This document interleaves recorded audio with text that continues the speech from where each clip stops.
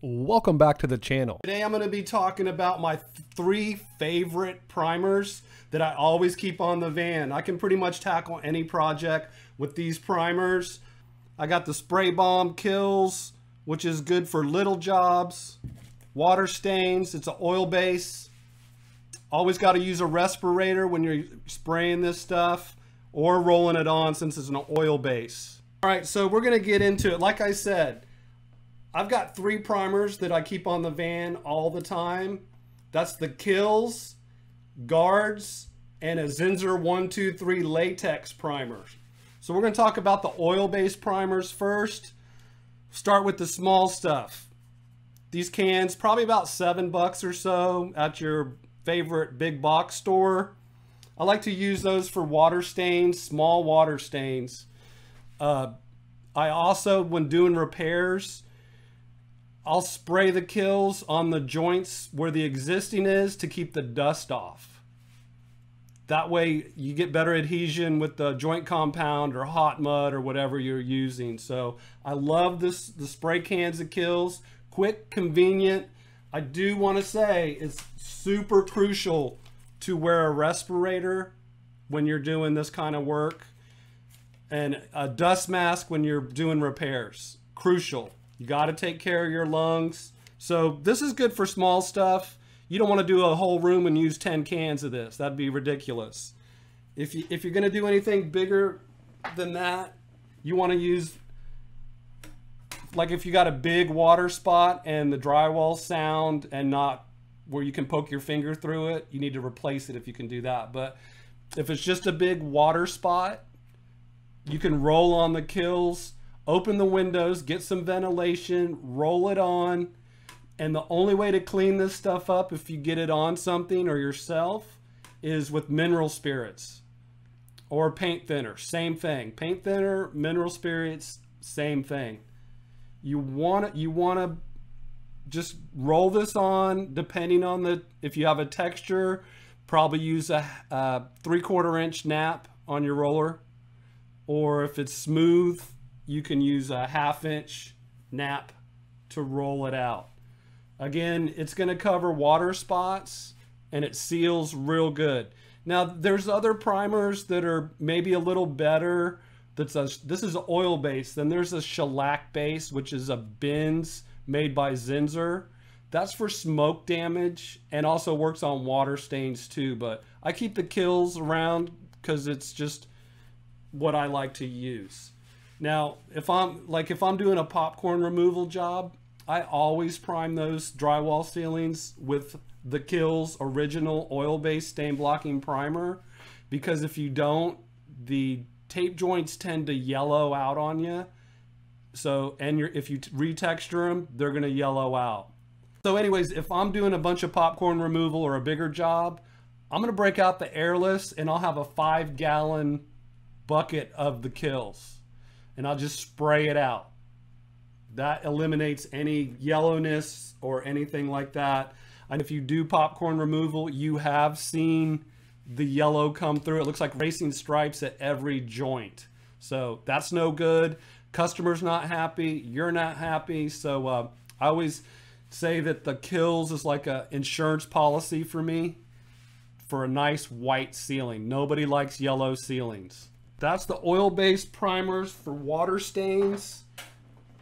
This stuff is unbelievable. It's latex and it's great for sealing brown paper. Like if somebody, I've got a video where I went to a house and they were getting tile and they pulled all their baseboard off without scoring the top.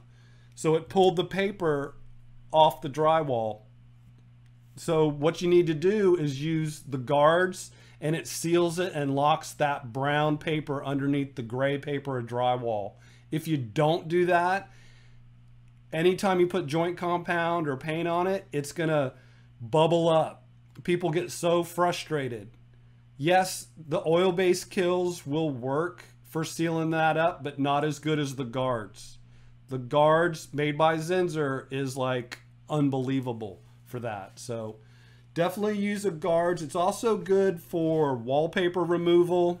So yeah, wallpaper removal, a lot of times it's hard to get the glue off or when you pull the wallpaper, it peels the drywall paper down to the brown paper. So the guards fixes that to where you can just mud over it. It is a little watery, so you want to not use a thick nap on your roller.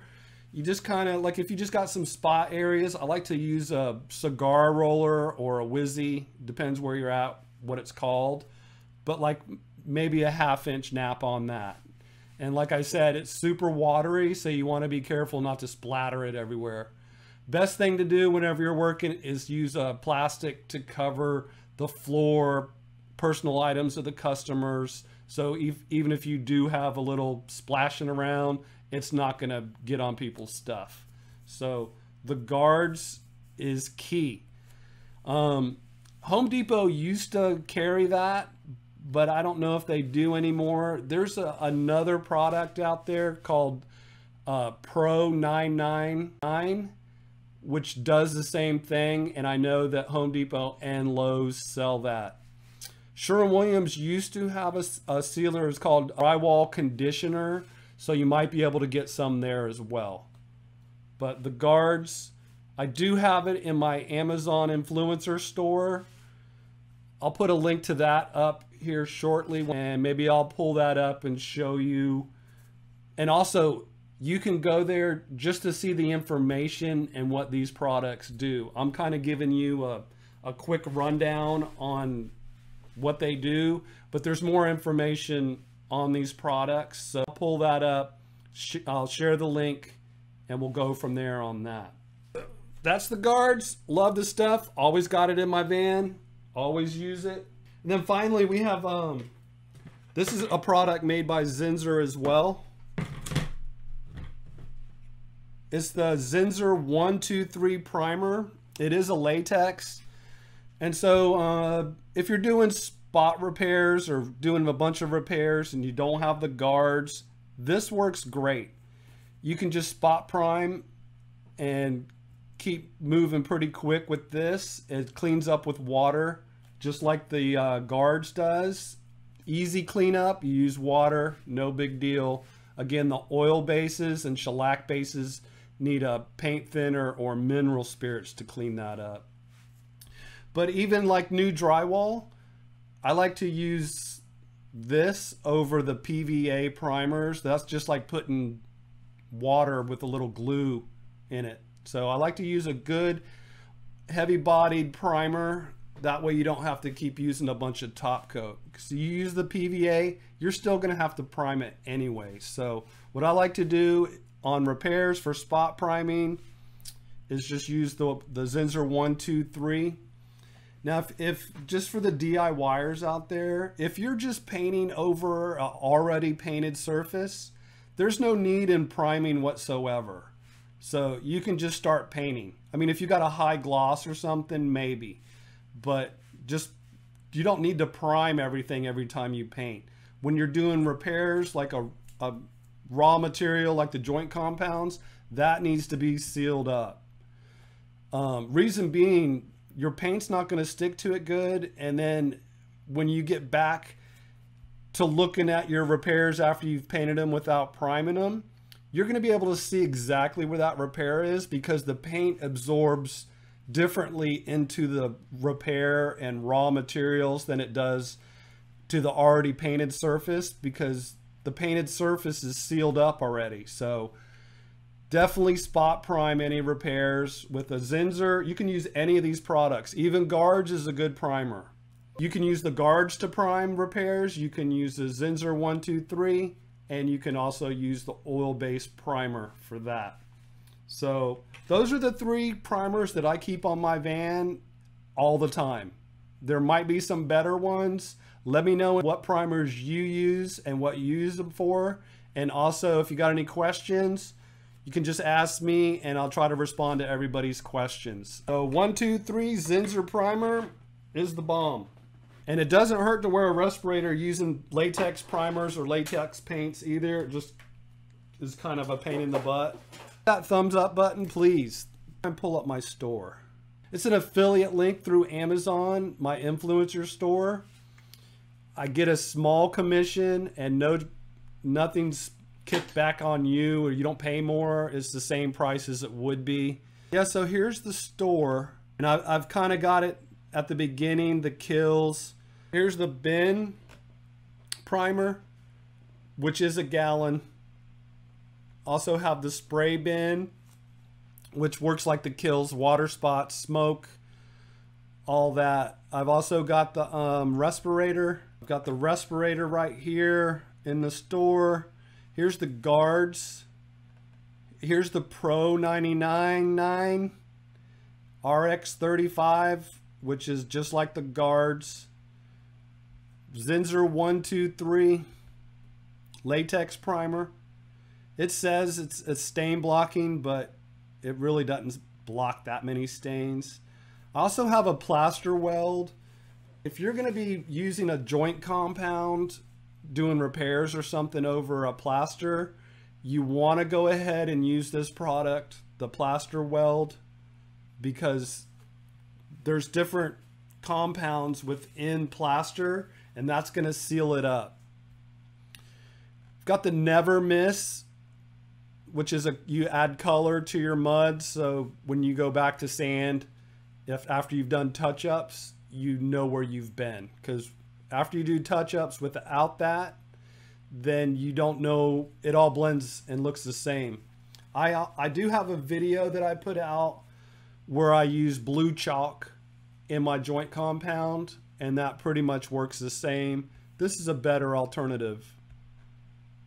I've got asbestos test kits for anything, like if you're working on something that was built before 1982, you want to test it for asbestos and lead. But asbestos, they stopped making it in the US or putting it in paint or popcorn. Popcorn ceilings are notorious. They stopped putting that asbestos in 1978. But the manufacturers were allowed to make a backstock, which took about 2-3 years to get rid of. So I just say 1982 to be safe. So you never want to disturb a popcorn ceiling that was applied before 1982. We also have a lead test kit. You always need to check that. If a house has plaster, you definitely need to test for lead paint, because that was in all the paint. Also before 1978, there was a good chance that there could be lead. Back in the day, they used the lead-based paints for trim. A lot of door frames, doors, and baseboards have that. Got the knockdown texture sponge for small repairs. Got plenty of videos of that. I've got the Lexan knockdown tool. I've got the patches 6x6 that I used in that I punched the wall video. If you haven't watched that video, there are some crazy comments in the I punched how to repair a hole punch in the wall video. I've got tools, walkboards, green glue for soundproofing, 20-minute mud. These receptacle patches are awesome if you do miscuts or anything. Super easy to use. Heat guns, compressors, hoppers, the Delco banjo. I've got everything you need. Here's the roller nap that I use to roll on skim coat. So go check it out. I'm sure. Here's the paint brushes that I use. The Purdy 3-inch flat. I don't need a fancy brush. I don't need an angle sash. I don't need any of that. I can cut in anything pretty much with the 3-inch Purdy. Lambskin rollers. Thank you so much for stopping in. Go check out my Amazon influencer store. Bam! And if you're new to the channel, my name's Paul, and I've been a drywall and painting contractor for over 20 years. If you're looking to step up your drywall, texturing, or painting game, be sure to hit that subscribe button in the center of the screen now to keep up with all my latest videos. Look me up on Twitter, Instagram, and Facebook. Thanks so much for watching.